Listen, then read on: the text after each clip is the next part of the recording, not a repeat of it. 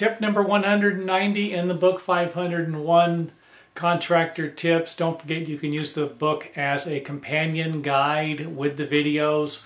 Read the book. If you have any questions, go back and watch the videos to give you some more information. I threw the tips in there. It's originally started out as a book where I was just going to put together a book with a few tips and stuff like that. And I thought, hey, why not throw some more stuff in with some videos, give them some more information. Don't forget, you got any questions, leave them in the comment area. Any tips or comments that are going to be beneficial for other contractors, leave them in the comment area as well. Tip number 190, what are Social Security taxes? These are taxes you and your employees pay. You pay half, they pay half.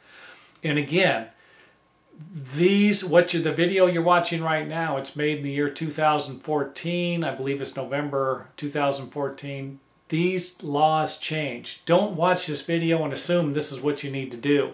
This is just kind of a video to give you an idea what's going on now. Might not be the case in the future.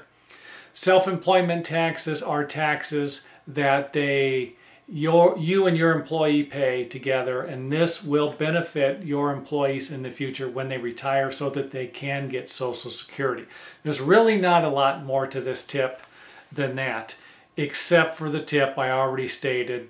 Make sure that you check with your local, state, and federal agencies and make sure that you're paying the right taxes to the right people.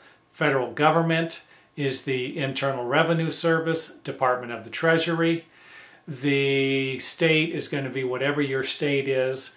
In the state of California, I believe I paid everything to the Franchise Tax Board and then to the EDD, which I believe was the Educational Development Department, something like that.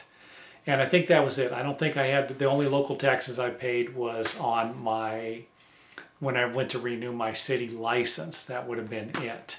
So that's it for that. Off to the next video.